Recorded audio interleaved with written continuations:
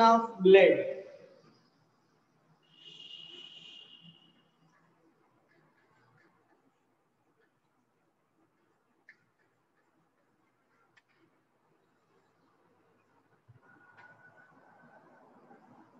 Coagulation of blood. See you at the place of injury. At the place of injury, when the blood vessels are damaged and blood flows out, within 25 to 30 seconds, blood coagulates and forms blood clot and called blood clot. Okay, see, at the place of injury, for example, here one injury happened, or here one injury happened. At the place of injury, when the blood vessels are damaged and blood flows out, at that moment and at that particular place, the blood is coagulates within 25 to 30 seconds. That process is called blood clot. Blood clot or blood coagulation. Blood clot. Once again, at the place of injury, when the blood flows out, when the blood vessels are damaged and blood flows out, at that particular place, within 25 to 30 seconds, the blood is clot. This is called blood clot. This blood clot not only prevents blood bleeding, but also entry of microorganisms.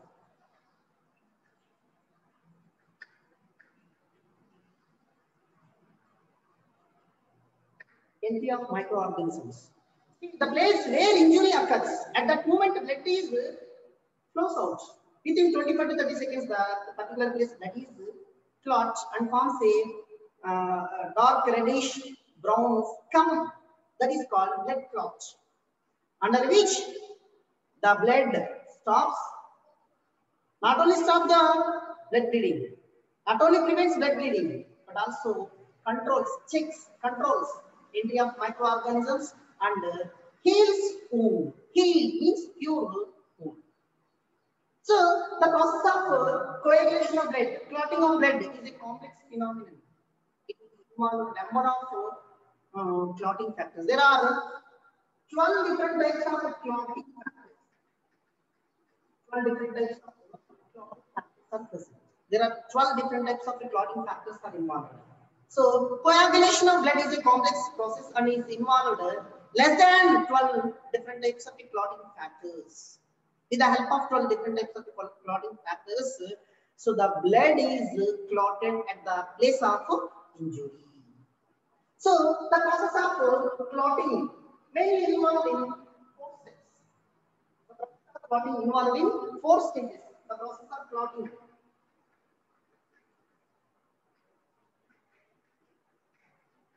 involved in 4 steps. The process of clotting of blood involved in 4 steps. Those are, first one is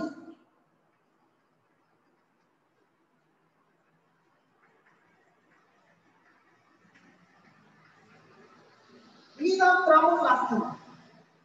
Release of thromboplastin. Release of thromboplastin. In this, see, release of thromboplastin. In this, what happened? When the blood flows out,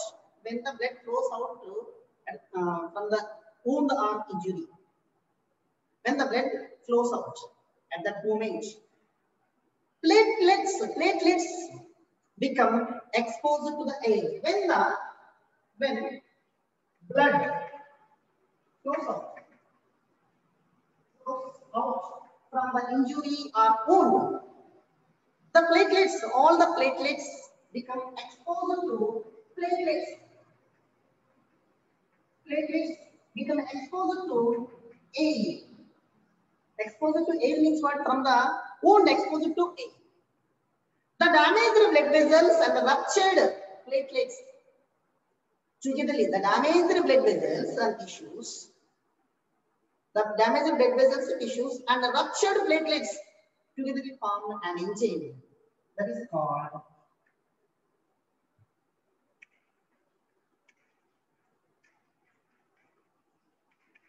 thromboplastin.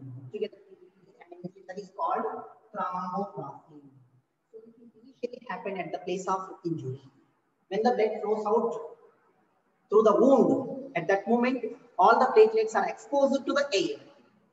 Okay, the damaged blood vessels, tissues, and the ruptured platelets togetherly produced an enzyme. Togetherly liberate means release an enzyme that is called thromboplastin. Thromboplastin.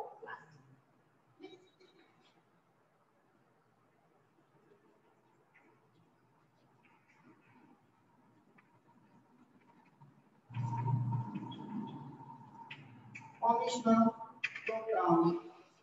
Formation of prothrombi.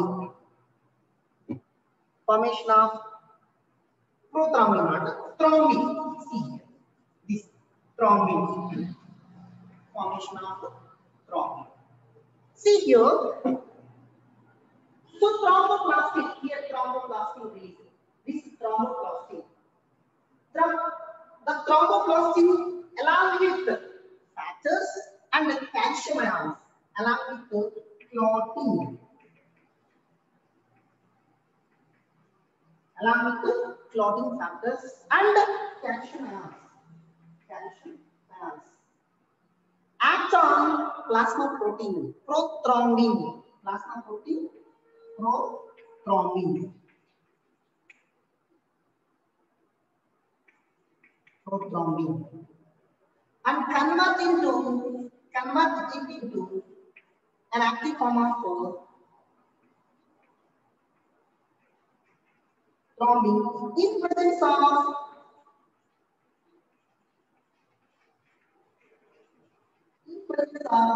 thrombokinase. Thrombokinase. First one is release of thromboplastin, is an enzyme. Second one is formation of thrombin. Here what happened? So thromboplastin along with the number of clotting factors. Thromboplastin, clotting factors, and calcium ion. These are all acts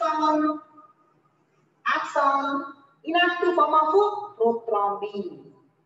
Acts on plasma protein, that is inactive form of prothrombin, and convert it into active form of thrombin.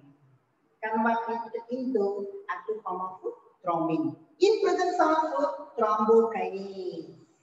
In presence of thrombokinase. This process takes place at the place of injury. We don't know this is. This process takes place within 25 to 30 seconds, approximately 25 to 30 seconds, or 35 seconds, or 40 seconds. Within that stipulated time, this entire process takes place. This is the thromboplastin. Next, formation of thrombin. So, how thrombin is formed? Actually, prothrombin, inactive form of prothrombin. The inactive form of prothrombin is plasma protein. Inactive form of prothrombin is converted into active form of thrombin in presence of thrombokinase and 12 different types of clotting factors and calcium. Okay, once again, second I am repeating it. Okay. Thromboplastin along with the clotting factors and calcium ion acts on inactive form of prothrombin. Actually, it is a plasma protein. Acts on inactive form of prothrombin and convert it into thrombin in presence of an enzyme that is called thrombokinase enzyme. Okay, next one is formation of fibrin.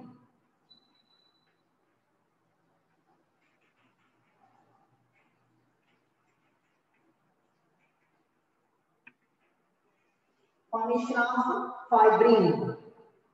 So thrombin. See here, thrombin formed. In second step, formation of thrombin formed. So thrombin,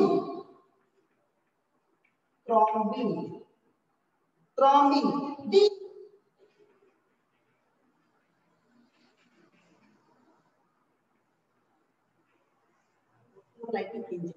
Thrombin being proteolytic enzyme. Proteolytic enzyme means what?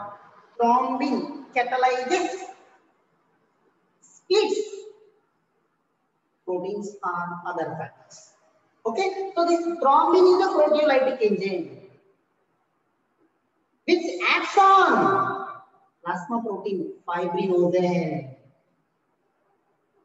Thrombin acts on plasma protein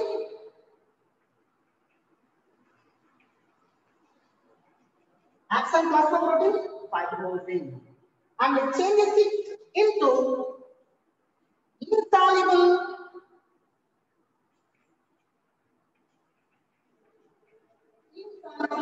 fibrin. Insoluble fibrin. Okay, ma? So in second step, what formed? Thrombin. Okay, thrombin being proteolytic agent.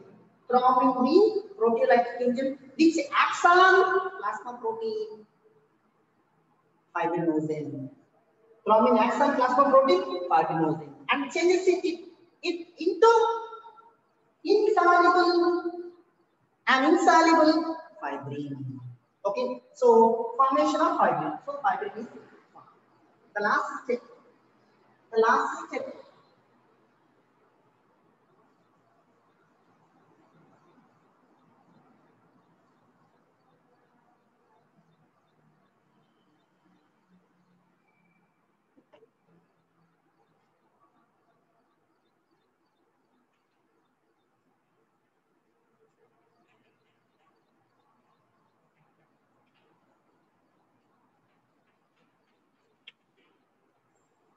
Formation of blood clot. Okay, so see here the insoluble fibrin. This here last step, insoluble fibrin forms an elaborate network. Insoluble fibrin forms an elaborate network.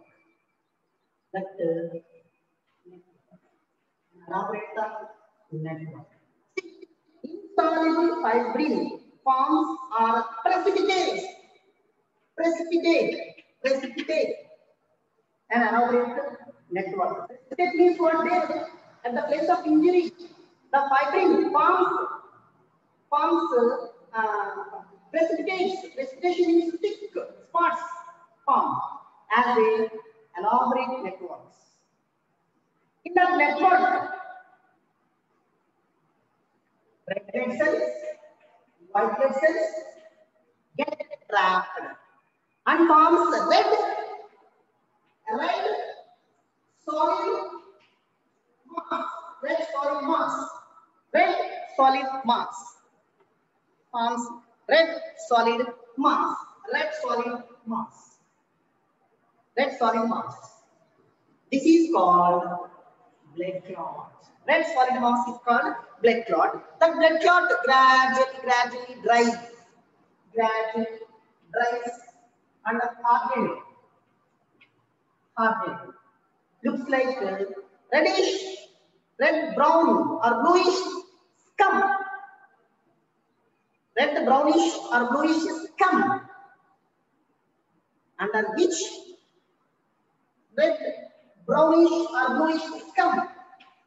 which all the blood cells are clogged, and also the wound gets healed.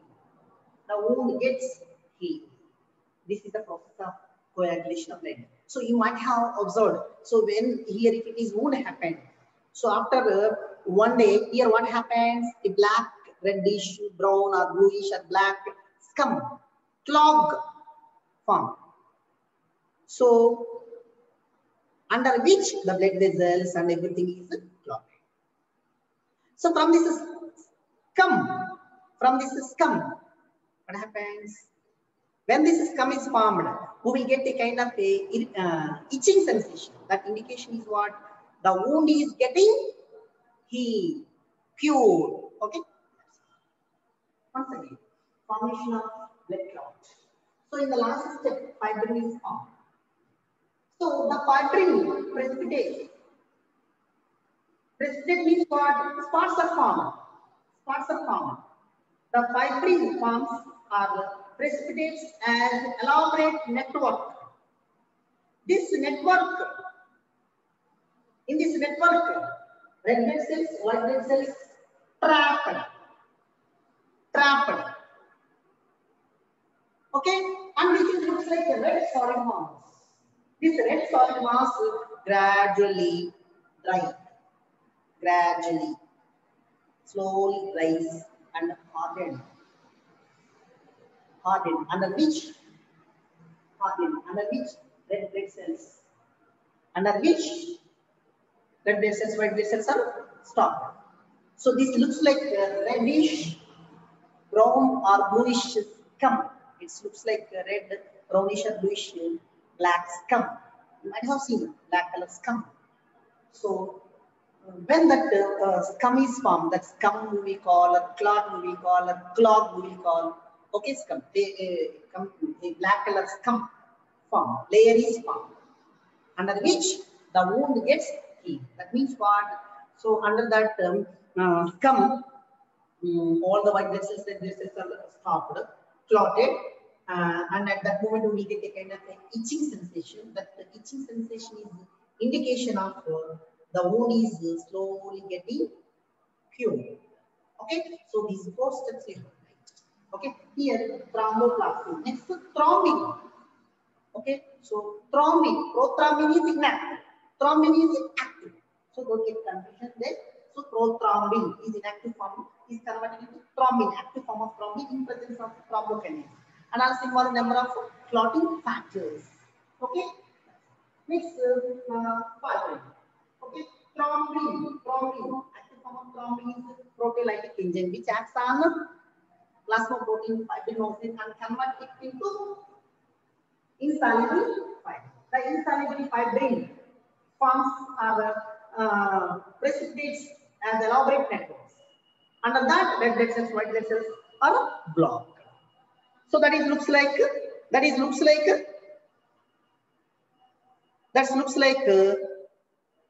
solid mass, red colored solid mass.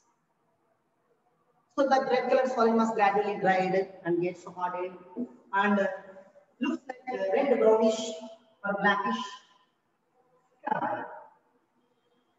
Okay, that scum will give following cue for the wound. That is the explanation of one plastic. Next topic. Lymph.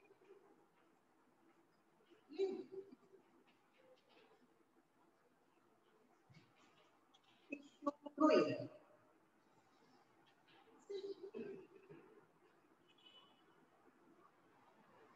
The blood is passes through the capillaries in the tissues. See, for example, it is here tissues. These are all the tissues.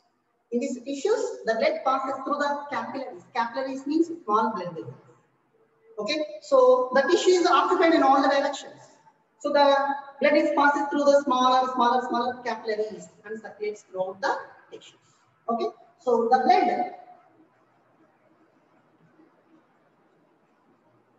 passes or circulates through the capillaries. Through capillaries in the tissues. So when blood is circulating through the capillaries in the tissues, some amount of water soluble substances moves out. So when blood is circulating through the capillaries, main blood vessel starts. The main blood vessel is differentiated into several smaller capillaries. Smaller blood vessels are called capillaries. So at that moment, some amount of water and water soluble substances moves out into the spaces between the cells of the tissues. See, water and water soluble substances moves out or circulates or transfer through the spaces present in between the cells of the tissue. So this is the complete tissue. In this tissue, group of cells are called tissue. In between the cells, some space is present. Through that spaces,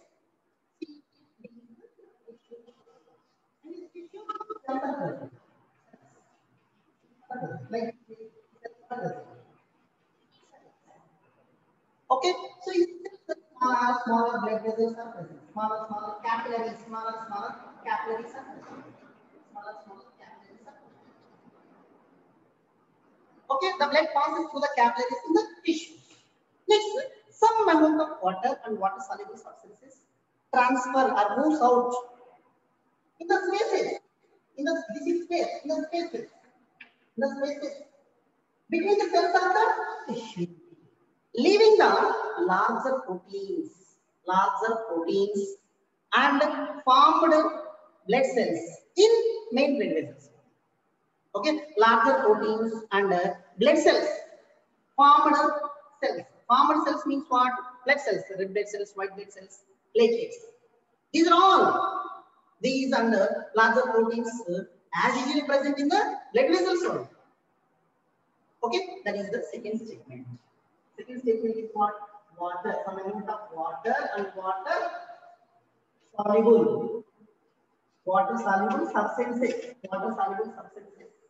moves out into the spaces between the cells of the tissues, leaving the larger proteins and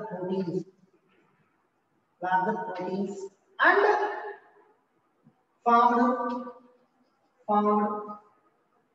cells, blood cells, formed blood cells. That is red blood cells, white blood cells, platelets. These are all actually present in the larger blood vessels. Okay, so these are all present in the blood vessels. So these are all present in the blood vessels. This fluid is called interstitial fluid. Interstitial fluid or tissue fluid. Interstitial fluid or tissue fluid.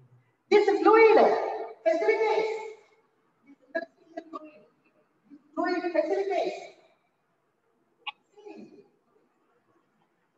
Exchange of gases. Exchange of gases, nutrients, etc. Interstitial fluid passes through the tissues with the help of blood vessels and the capillaries. So that fluid main function is facilitates exchange of gases. Not only gases, nutrients also. Okay, that's it. Next, an elaborate network of blood vessels called lymphatic system.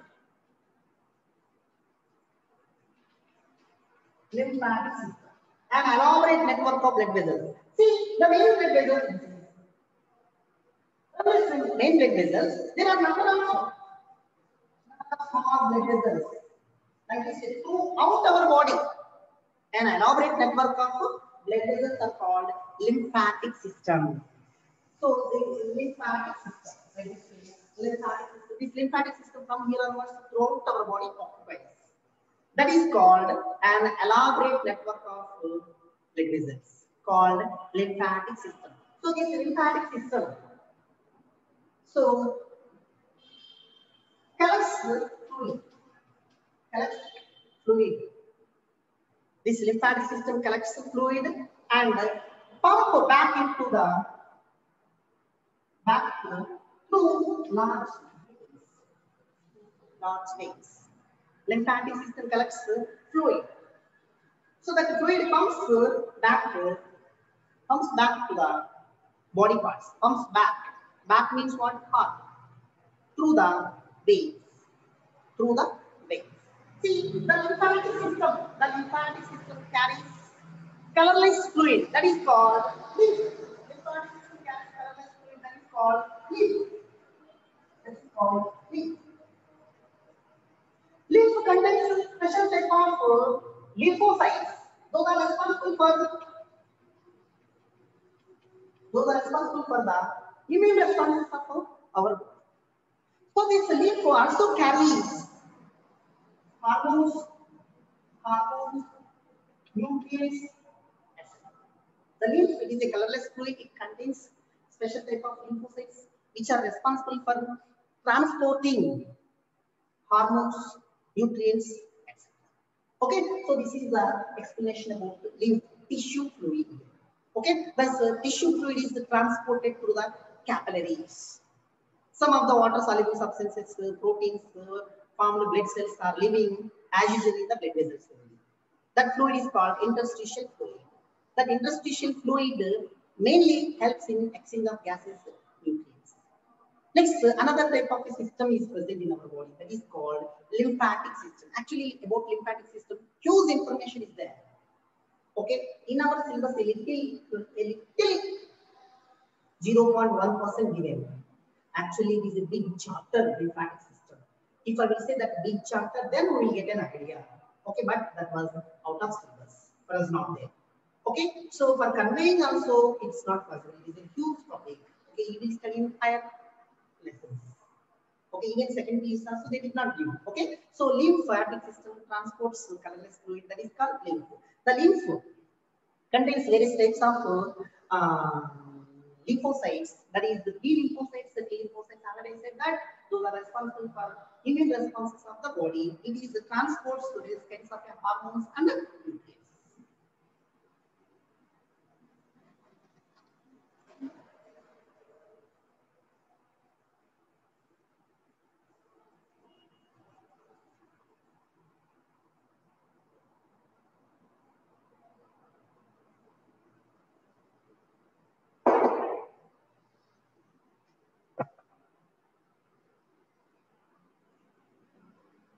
The next topic is circulatory pathway.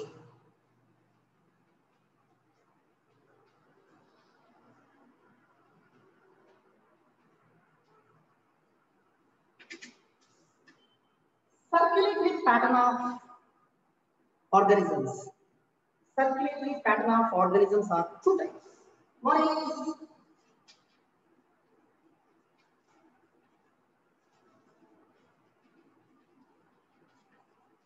open type of circulation. Another one is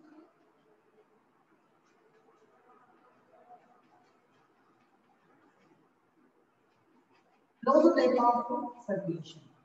Open type of circulation. Another one is closed type of circulation. Open type of circulation.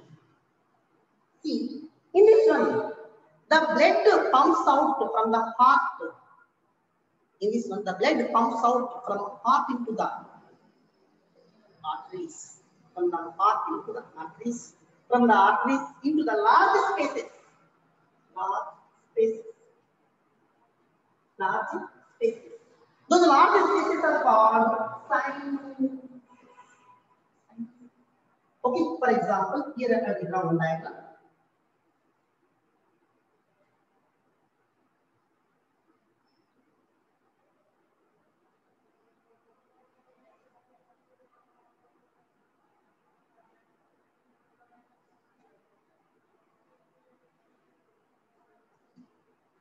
The blood here.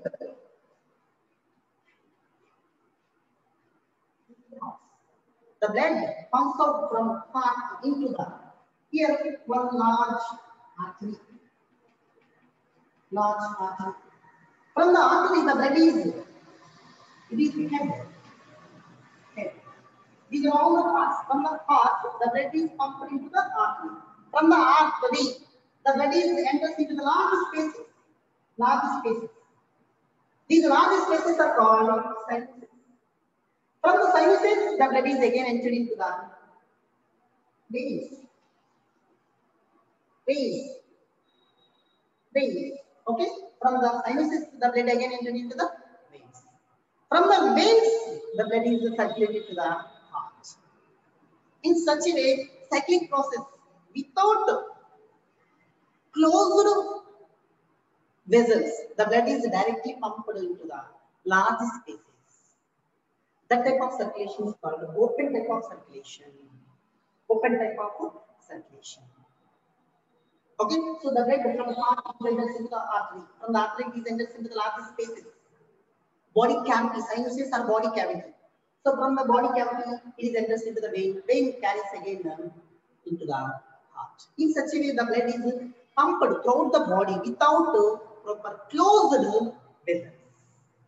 There is no proper well-developed, closed blood vessels. That kind of circulation is called open type of circulation. This is commonly seen in arthropods. Arthropods.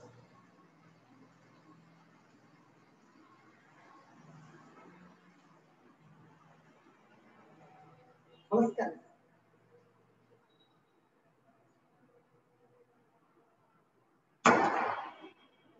Molluscans. Echinodermics.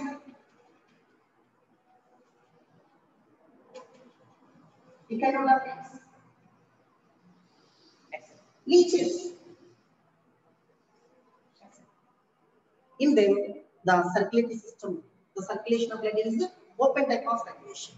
Open type of circulation.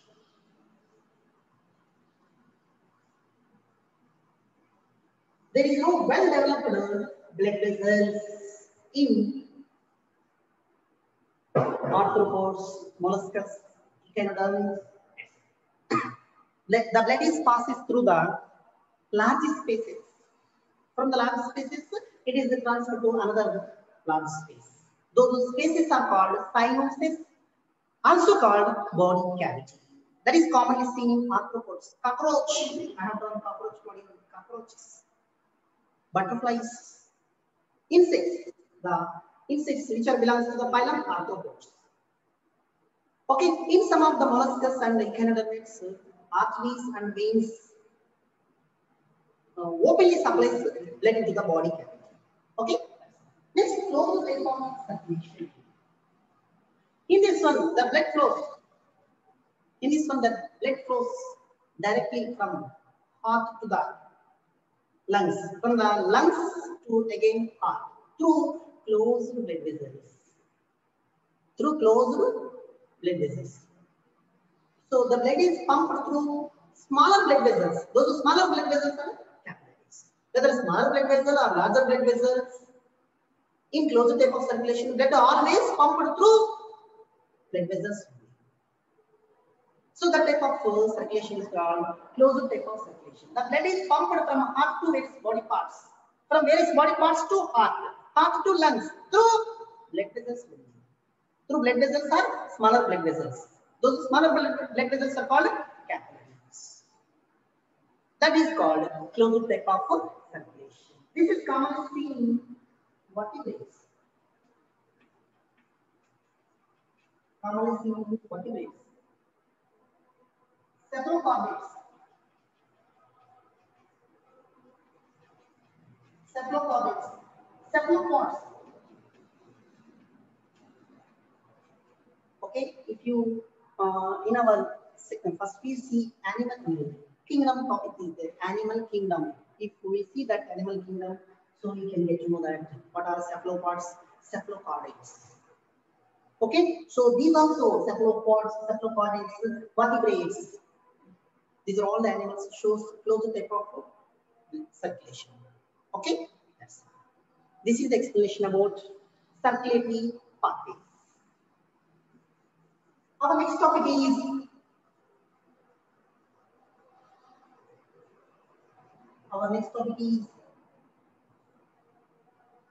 plan of circulatory system or evolution of circulatory pathways. Okay, so 3 minutes time is there. So that topic we will see next class. If you have any doubts, let me know that.